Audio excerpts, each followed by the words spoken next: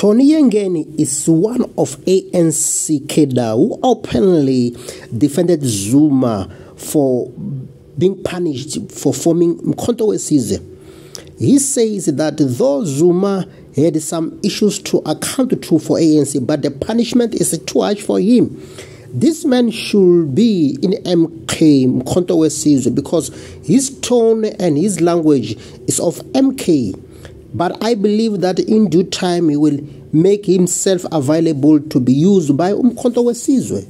He don't hide his feelings towards Zuma, but I want you to listen to this video as he openly defends before South Africa how he feels about Zuma and what is going on around his life.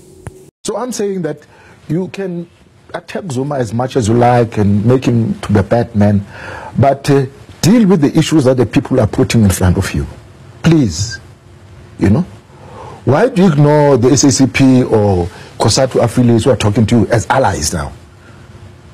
You rather listen to the DA and not to the SACP. What is that about? There's deep hurt. Am I reading that correctly, Mr. Yengeni? Excuse me? There's deep hurt, it would seem.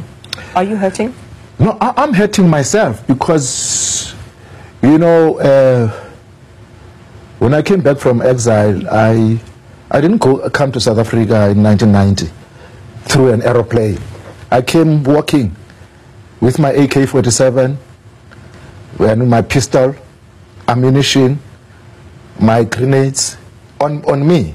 Walked through the borders to fight the enemy. So to find yourself being ostracized and rebuffed by newcomers, I